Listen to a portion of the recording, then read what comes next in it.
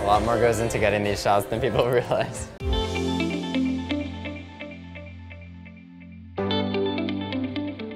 I'd say it's been probably 3 or 4 years since I started. I was a freshman at Georgetown, and I was just very much into food, very much into like being artistic and like channeling that creative side. I was in the business school, and a lot of numbers, a lot of business, and so I needed like a creative outlet. So I made an Instagram. I started posting food photos like once every couple weeks. I want something that's gonna grab people's attention. So I came up with DC food porn. Well, food porn does, I mean, It immediately grabs your, yeah. I mean, when I told people I was gonna do this story, I slightly blushed at the name. Yeah. But I guess you want people to? That's the point, yeah. You want people to remember it. Justin, can you give me a quick tutorial? I want to take the most beautiful picture of this creme brulee yogurt. I was gonna go at it from this angle. I would do it from the top. The spoon has to Strategically place everything, and then I would do it like straight above. This is how it winds up on my Instagram feed? That's how the magic happens. I mean, I eat almost every meal out, at least twice a day. Most of those I'm taking photos and posting, so it's a lot. I'm always working and I'm never working. That's always like what I say. What is the yolk factor? I think it's food porn. It's like, it's moving, it's active, it sort of puts you in that moment. Like if you're sitting and looking at a screen and just looking at this bowl, looks good, but when you see that yolk moving, you can kind of really feel like you're in that moment. People just, I mean, I love it too.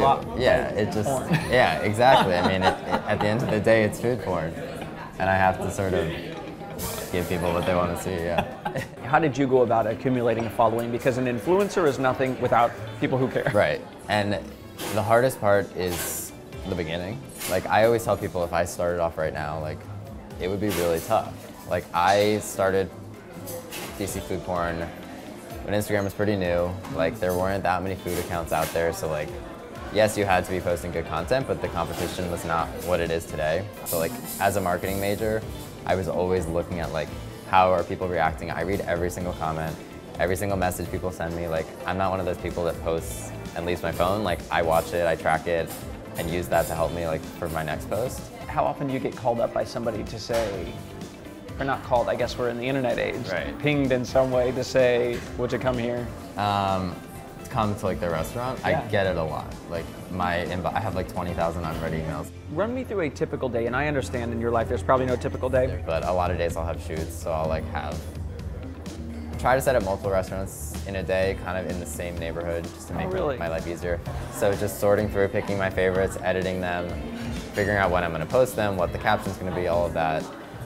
On top of that, posting every day. Sure, and thinking of a caption. Thinking of captions, and then trying to figure out how to make money because I'm doing this full time, so sending emails to brands and pitching people.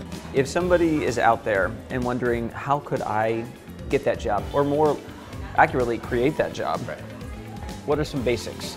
First thing I always say is you have to like have the passion for it. So don't do it because you want the cushy lifestyle of being an Instagram influencer, because if you're not passionate about the content you're posting, you're gonna be miserable.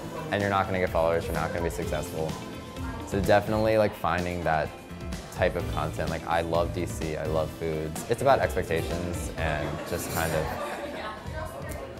it's not gonna happen overnight. And that's sort of, I got lucky that I did this while I was in school, so I didn't have the pressure of needing it to happen overnight. So it was a little bit of a hustle at first, and it still is, but it was cool to know that like I was working for myself post-graduation. Do you ever get shy, you know, being kind of well-known? Yeah, I mean, I never started this with the intention of it being anything more than a hobby.